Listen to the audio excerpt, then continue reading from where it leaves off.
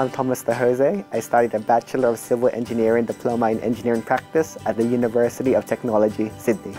I went to a university information session and then they spoke about this new Colombo Plan initiative and the opportunities available, so I knew that I had to apply straight away.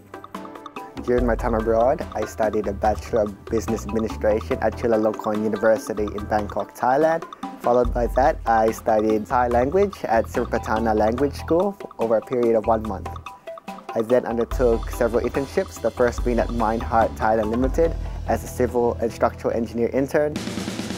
Living in Bangkok, going through traffic is a complete organized chaos.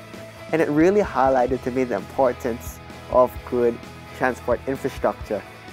So throughout my entire experience, I've accumulated such strong networks and lifelong friendships with various people, from Thai colleagues at Chulalongkorn University, from my work colleagues at Mindheart, from the Australian Embassy in Thailand, from the locals who sold me pad thai every morning, to my motorcycle driver who drove me to university.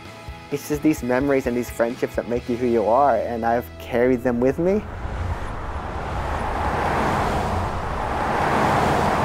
So currently I'm a project engineer. I'm working on the Gateway to the South Pinch Point program, which aims at reducing congestion and improving journey reliability in Sydney's key southern corridors. The new Colombo Plan equipped me with the skills and the right mindset for me to be where I am today at AECOM.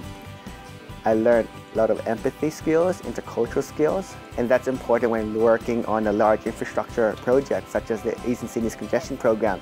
You work with the communities, you work with the design teams, you work with the client in a very collaborative environment.